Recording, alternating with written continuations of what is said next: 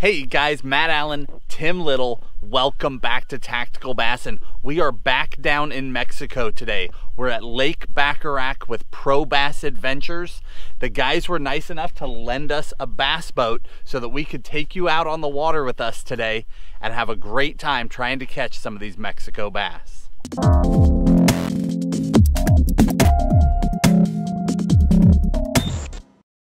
All right, so we came down here this time of year trying to find a fall bite.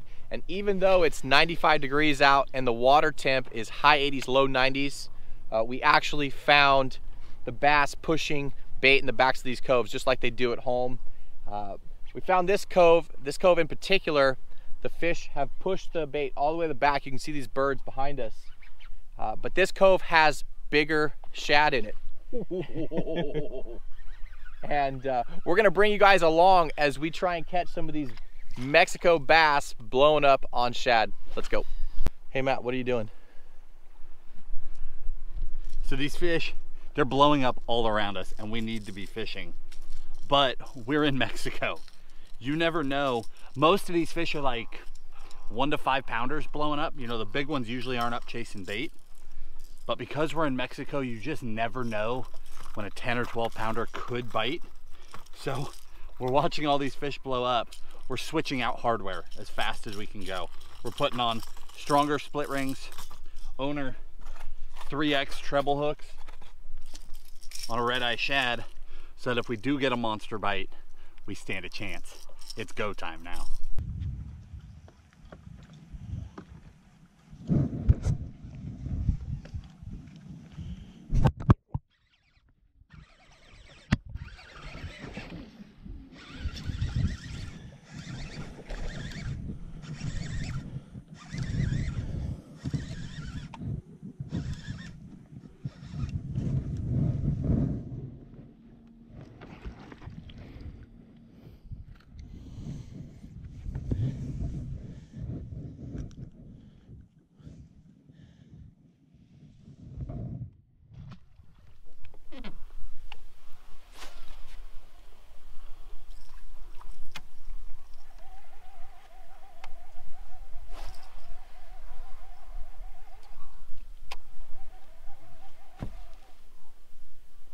Do 1,000.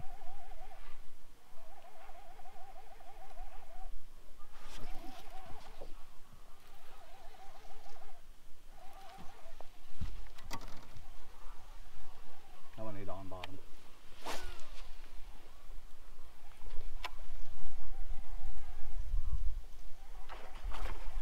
Ooh.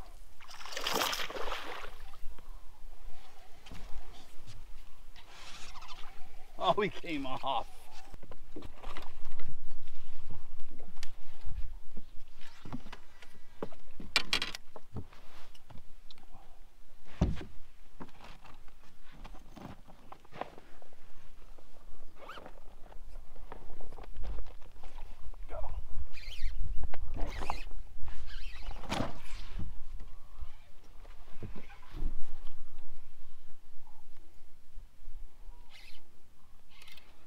Underspin. Very cool.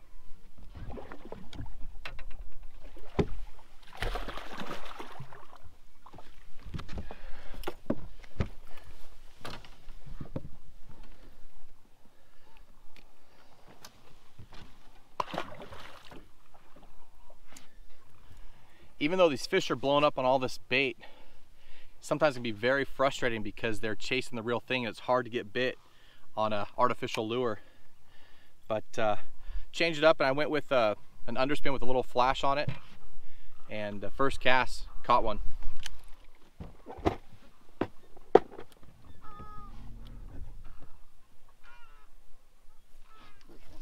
Got him? Little one.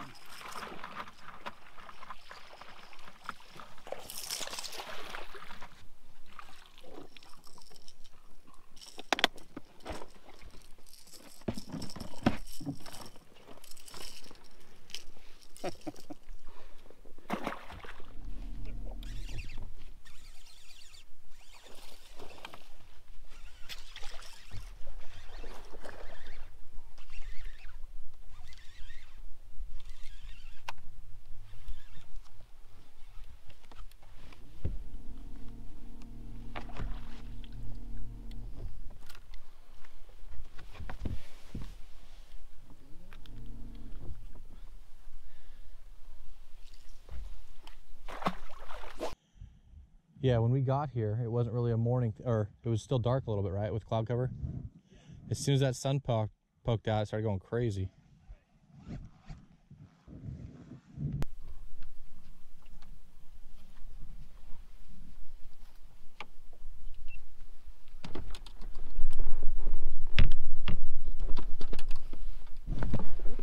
Good one. Nice.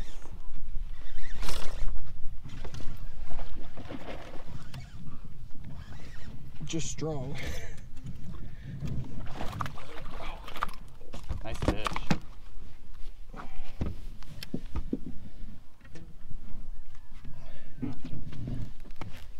He choked it. Look at that.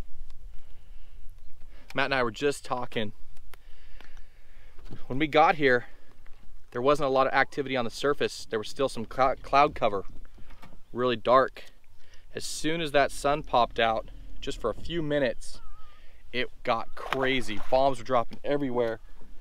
And for the last 10 minutes or so, the sun's been blocked out by the clouds. So we're hoping once this group of clouds passes, that it'll be lights out again.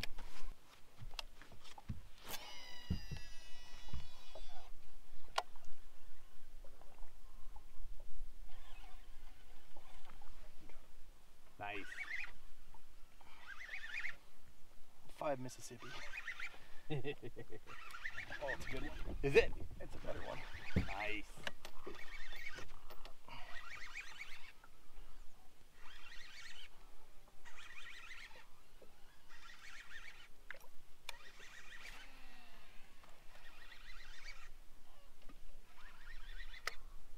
You go through under my line. Nice fish. You on net?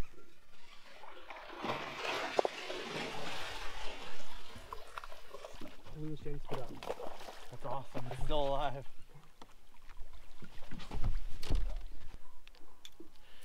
Absolutely choked that swim bait. As soon as the sun came out. Ooh. Oh! That was amazing. That egret caught a shad that was jumping. Oh, really? Yeah. That was amazing.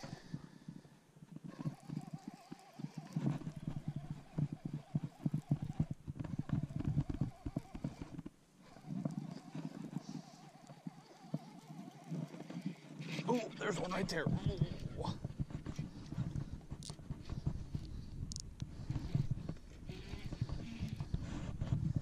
Square bill.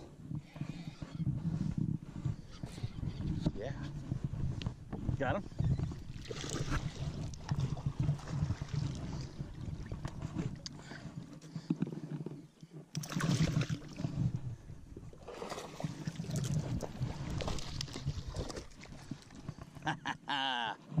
This is the mayhem we wanted you guys to see. You know, people come down to Mexico to catch giant bass. It's obviously what we're here to do too. But there's also just plain incredible fishing. Huge numbers of fish, all quality fish, and they're aggressive. So what these fish are doing, we're out here on this big flat, and there's thousands of shad. And what they do, they wait for that sun. I don't know if it's a visibility thing, but they wait for that sun and they push that ball to the surface and they just destroy them. And we're fishing down through those bait balls to try and bring those fish up and eat the bait. You know, a lot of the times the bigger ones are gonna be down below eating the dying fish that get, you know, hurt or wounded in the mayhem. But so much fun, and it's a blast.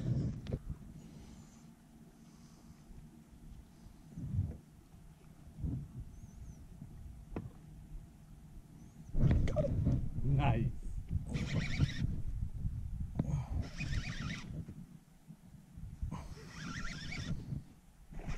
Oh, I'm net.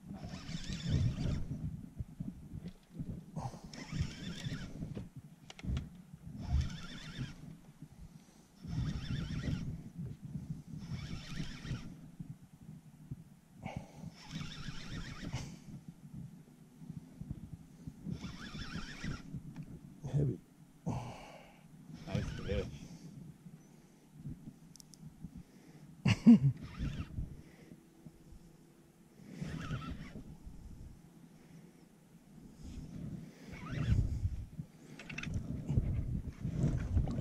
even close yet, is he? Nice one. That's the fish we came here for.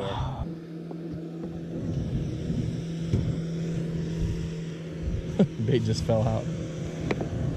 This is why you come down here to Mexico. You know, we are having a blast. There's so many fish being caught out here chasing these shad balls. This fish was a little bit deeper.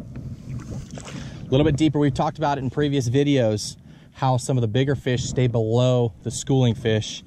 And that one bit right on cue, that 5-inch swim bait. One thing about being down here, you've got to be prepared for everything. So we brought a lot of tackle with us, you know, jigs, A-rigs, a bunch of different swim bait heads, underspins, chatterbaits, swim jigs, because you just don't know what you're going to encounter. But if you bring a little bit of everything, you're sure to have something that's going to work. These fish just go crazy. And then of course the lodge had all sorts of stuff anyway. We probably could have shown up with nothing and been just fine, but that's not us. We're tackle addicts. We brought all sorts of things. I think we each brought like 1 change of clothes and 40 pounds of tackle, but priorities, right? Oh, and smashing them. I was pulling that out of the water.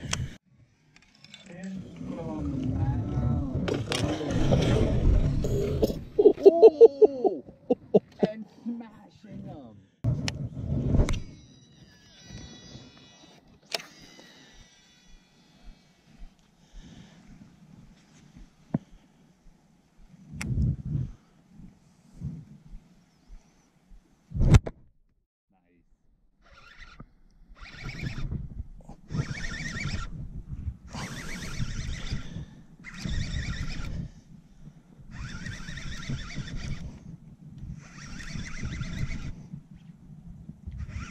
Coming up. Nice fish.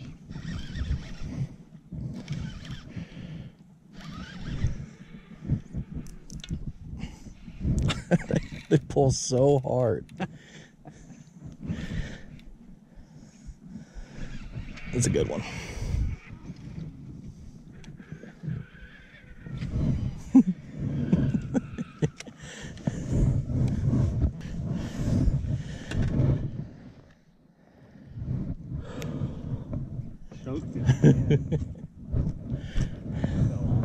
So much fun.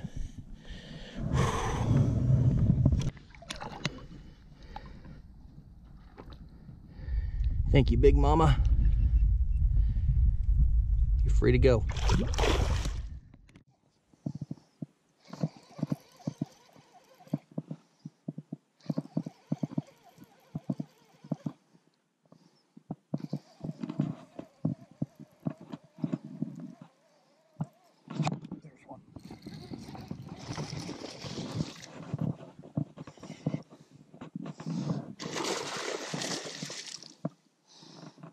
Yeah.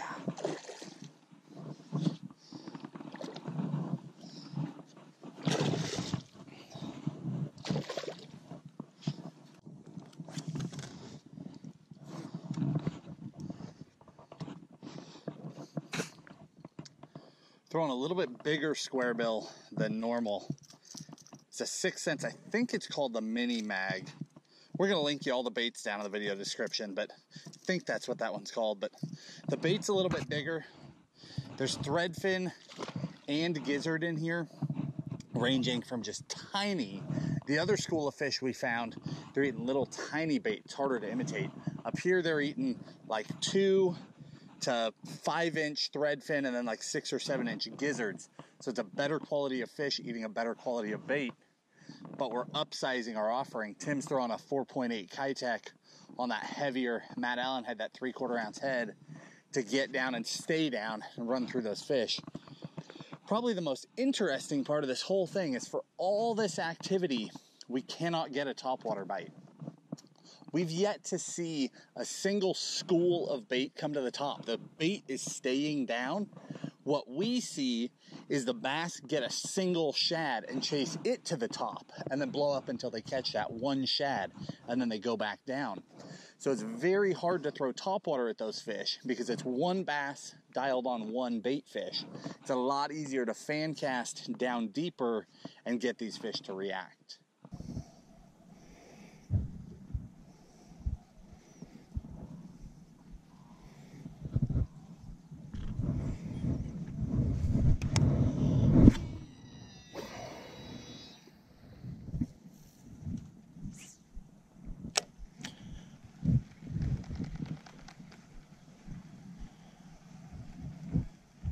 Oh, missed him. These fish up here seem to like that square bill better. Yeah. I slowed it down. It's coming at me.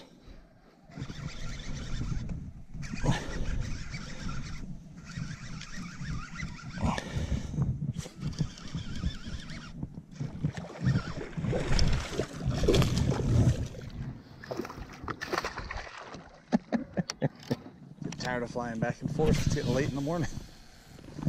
He got his work out already. Cloud cover.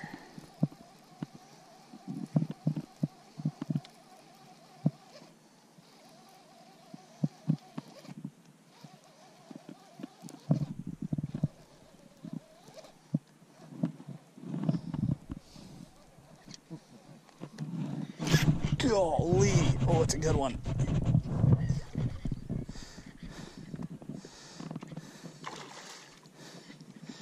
Yes, please.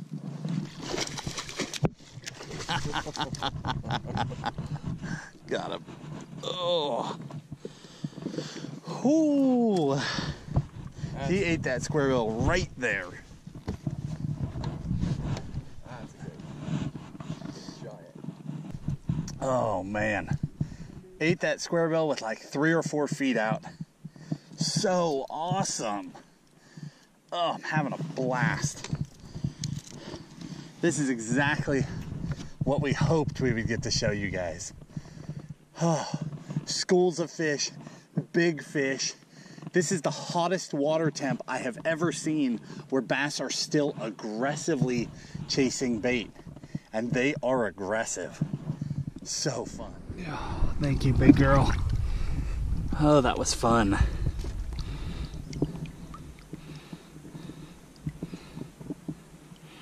You all recovered? You ready to be free? Go ahead, get out of here.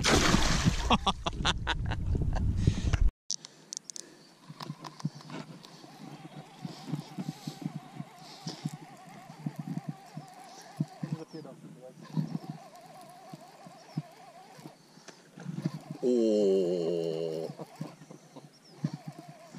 Did you guys see how big that blow up was? Go!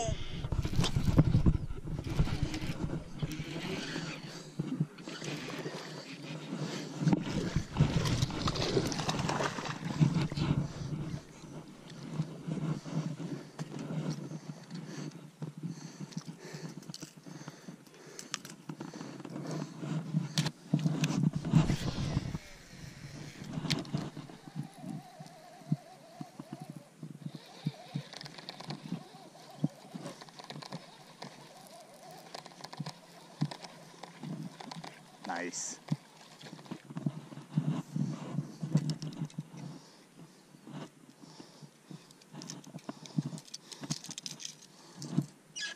That a good one?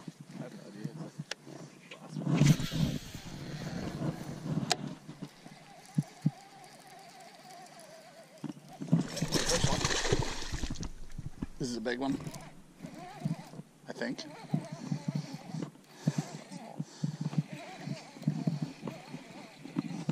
Nice fish. Oh. Yeah, that wasn't small.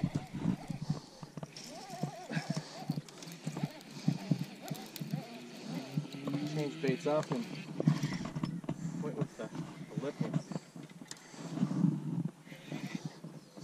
Coming in.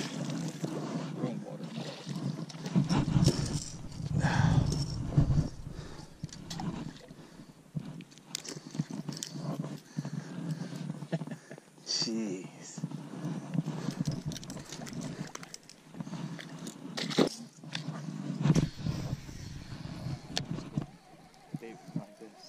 Really? Right off that wall again. Whoa! Good one. I don't know. It feels like a good one. Let's go ahead and get a net just in case. You just can't tell, but he took line twice.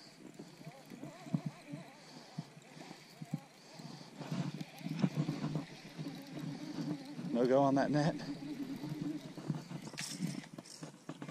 Good one.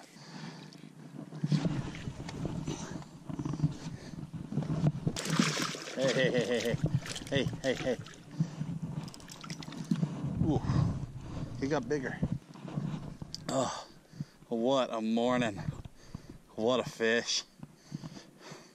We have absolutely massacred him this morning on almost everything we've thrown.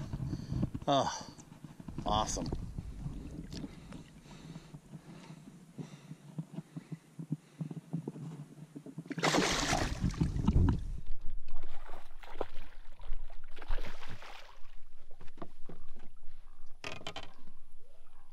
Num num num. Choked it.